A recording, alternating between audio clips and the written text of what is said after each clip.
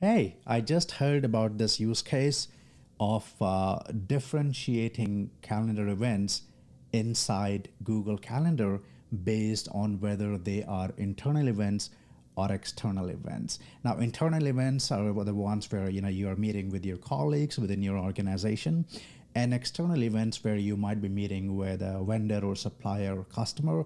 And the rationale behind doing some sort of visual differentiation between these events is, let's say, in case if you need to reschedule a meeting or maybe accommodate any immediate request that you got, it's easy, or it's okay to move the internal meetings than the ones which are scheduled with external parties like your customers. So I just did a quick app script, and I'll show you how it works. Essentially, once you have the setup in place, whenever there is an event inside your Google Calendar which has external parties outside your domain, the color of that event will be changed automatically. So, this, which will give you some sort of visual differentiation. So let me share my screen here. And this is the script. I'll put that under this video. You can just copy and paste it. Essentially, what you need to do is once you copy the script, you will go to script.google.com, create a new project, okay, and then just copy the script which you will see there, paste it. And once you paste the script, what you need to do is, and by the way, in the script, you will see this URL which talks about the color of the external events. So you can just take any color. So I'm taking red to make the external events red color. So you can just change from 11 to any other number based on your color preference. Okay, and once we have the script, essentially the script will fetch your domain name, and then it will look at all your calendar events, pick get the guest list for each of those events, and then parse the domain name of the guest's email, and then compare your domain versus guest domain. And in case if they don't match, that means you have invited somebody, or the event has somebody who is outside your domain, then it will go ahead and change the color of that event to this color. Okay, so now we need this to take place automatically without even we need to come here and click on run. And for that, app script is great because it offers triggers. So you will go to triggers, and under triggers you will add a new trigger, and you will say this is the function name that we created.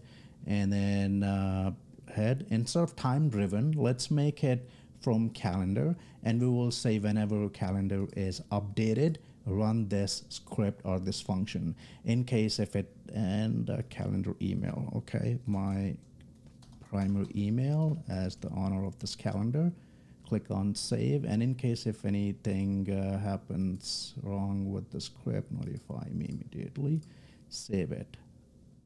Okay, so this is done. Now I'll go to calendar, and I'll create a couple of events for today.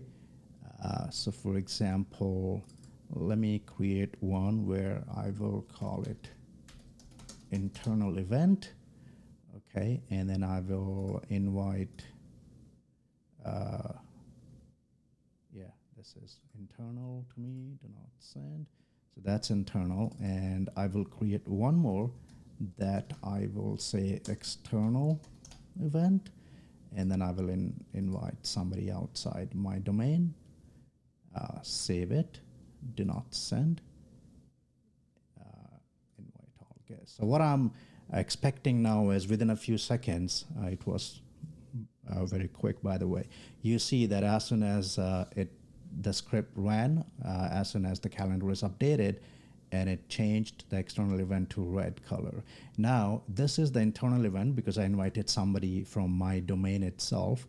So let me edit it, and also, like, this is my domain, right? id.goldyarora.com, and this user is also in my domain. But now I will invite myself, which is outside of this domain, and save it.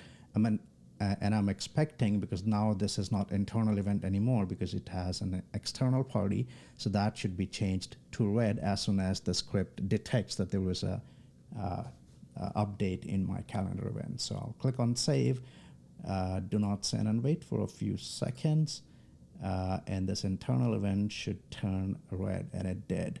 So this is how it works. I know it's a very quick use case, so I thought to just script it and show you how this utility can help in case if you need to do something similar. Okay, thank you so much. And by the way, the script is just a quick stuff that I did. I didn't think much about it. So in case if you need to do more things with it, maybe instead of just changing the color, you might need to prepend external in the event title or do something else. Feel free to just use your own tweaks to it.